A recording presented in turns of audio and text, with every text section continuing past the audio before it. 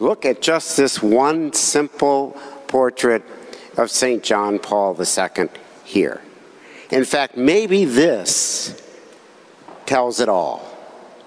It's immediate, his hand does not leave the paper, and he captures the entire personality in one moment. Now, I was very, very lucky to follow Franklin McMahon in Rome for Vatican II. He was the artist in residence for 3 years. Luckily, he left. Then I got to come in for 1 year. Now, believe me, my work doesn't look like this. I am an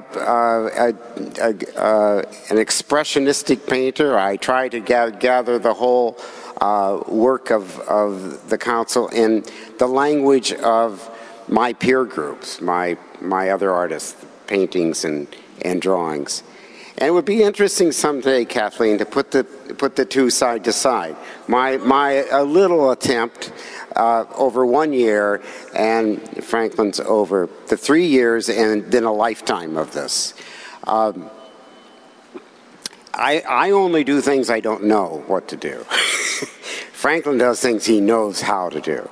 So I went to Vatican II to learn this expressionistic technique, and so it was a challenge. But here you have a master who is able to pinpoint the moment, and believe me, it was a moment that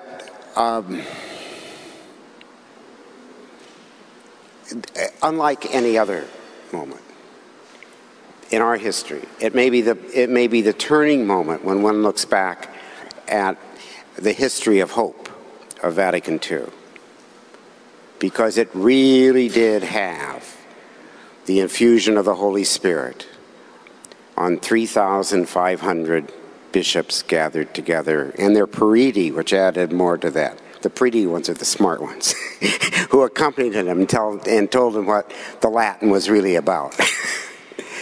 And so they were almost innocent in this space, as was this man, being among them. When I was there, Paul VI was Pope. Franklin was there both under John the 23rd, St. John the 23rd, and Pope Paul VI.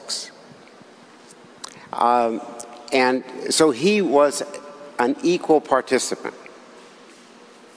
And that's what the council was made up of. Counselors, every bishop equal to another bishop.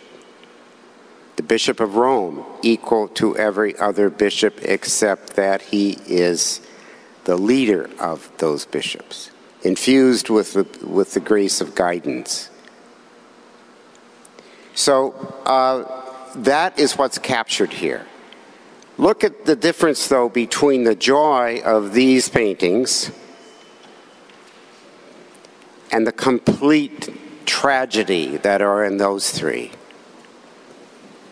They're worked. They're heavy. There is sorrow.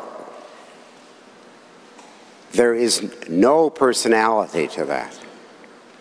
So Franklin was able to tell spirit and tragedy at once. That's the magic.